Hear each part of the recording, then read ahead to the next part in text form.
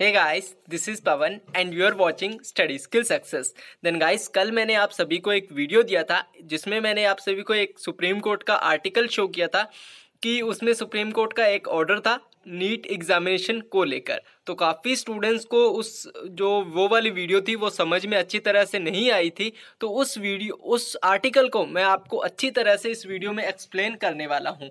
तो वो वीडियोस अगर आपने देखी भी है और नहीं भी देखी है तो ये वीडियो अंत तक ज़रूर देखें, क्योंकि इसमें मैं वो पूरा का पूरा आर्टिकल और सुप्रीम कोर्ट का पूरा फैसला जो है वो एक्सप्लेन करने वाला हूँ। चलिए शुरू कर लेते हैं आज का वीडियो। और वो वाला ये आर्टिकल जो था वो ये था।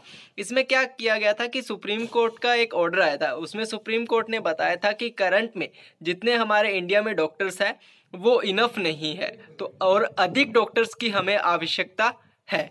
और अधिक डॉक्टर्स की आवश्यकता के लिए एक सिंगल एंट्रेंस एग्ज़ाम जो है वो नहीं हो सकता। इसके लिए काफ़ी ज़्यादा खतरा हो सकता है, यानी कि एक सिंगल एंट्रेंस एग्ज़ाम से हम इतने डॉक्टर्स की पूर्ति भारत में नहीं कर सकते। तो उसके लिए क्या किया था, सुप्रीम कोर्ट ने ऑर्डर्स मतलब एक राय मांगी थी सभी स्टेट से, MHRD से, NTA से और जितने भी हमारी एग्जामिनेशन एजेंसीज हैं उनसे राय मांगी थी कि क्यों ना नीट को हटाकर स्टेट वाइज सभी जो स्टेट है वो अपने अपना एक एंट्रेंस एग्ज़ाम रखें मेडिकल का, और अपने अपने स्टेट के जो एंट्रेंस एग्ज़ाम है उसी के बिहाफ पे अपने अपने स्टेट के जितने भी स्टूडेंट्स हैं उन सभी को एडमिशन दिया जाए। तो इसी को लेकर ये पूरा का पूरा आर्टिकल था जिसमें बोला गया था सुप्रीम कोर्ट के द्वारा।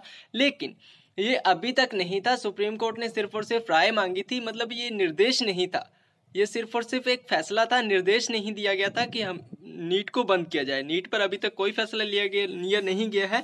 और साफ तौर पर मैं सभी स्टूडेंट्स को बता देना चाहता हूं कि नीट 2020 को लेकर आप कोई भी किसी भी प्रकार की चिंता ना रखें।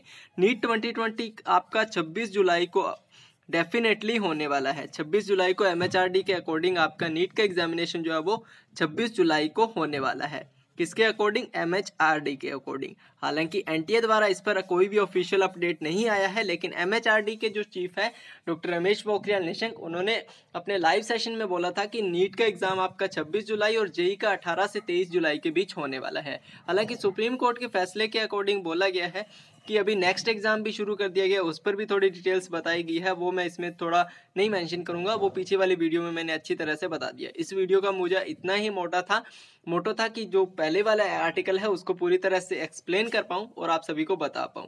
दोबारा से बता देता हूँ कि सुप्रीम कोर्ट का फैसला है कि नीट एग्ज़ाम, एक सिंगल एंट्रेंस एग्ज़ाम जो है वो पूरे इंडिया में, उसको बंद करके स्टेट वाइज एग्ज़ाम्स को कंडक्ट किया जाए।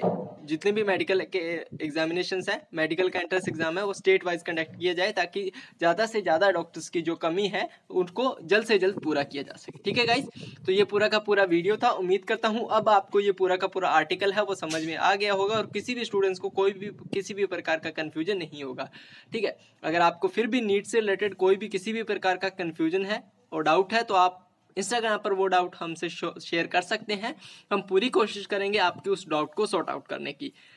लिंक आपको डिस्क्रिप्शन में मिल जाएगा इंस्टाग्राम पर, या सिंपली आप इंस्टाग्राम पर जाइए, सर्च कीजिए स्टडी स्किल सक्सेस, आपको अकाउंट मिल जाएगा, वहाँ से भी आप हमें फॉलो कर सकते हैं।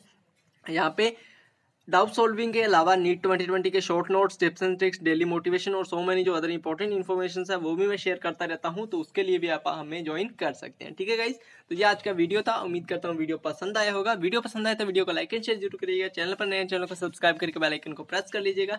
मिलते हैं नेक्स्ट वीडियो में, तब तक के लिए good luck and have a nice day guys.